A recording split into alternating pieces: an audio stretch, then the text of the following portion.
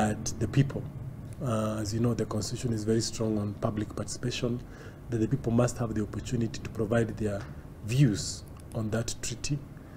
And thirdly, that the government must prove that this treaty is economically making sense, that it is to the economic interest of the country. All these are jurisdictions that, according to the Financial Secrecy Index, are considered to be highly secretive, and signing treaties with these kind of jurisdictions opens the country for tax abuse, tax evasion, and tax avoidance. Companies find ways of structuring their businesses and using the double provisions in double tax agreement to use these tax havens as conduit to channeling investment into the country and not paying their due taxes in Kenya.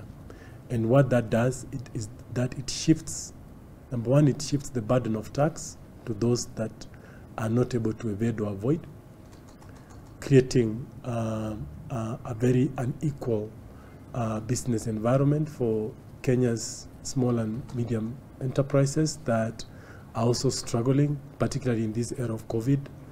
An estimate of 16.4 million Kenyans are employed by the informal sector, and after the COVID-19 breakout, many people lost their jobs. As a result, they turned their attention to Jua Kali to fend for their families. Now, they want the government to streamline the sector because it has a potential to grow the Kenyan economy. Andrew Kero has more.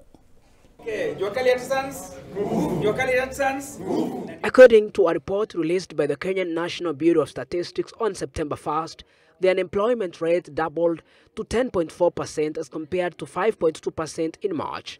As many as 1.7 million Kenyans lost jobs, the number of employed individuals in Kenya shrank from 17.8 million to 15.9 million.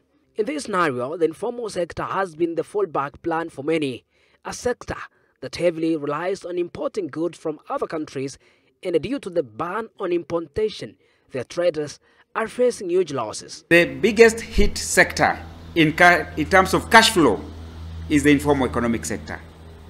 So cash flow, loss of livelihoods, loss of jobs, little or no business orders at all. Many of the informal economic sector practitioners have dead stock since March. Shortage of raw materials, among others, during the post-COVID-19.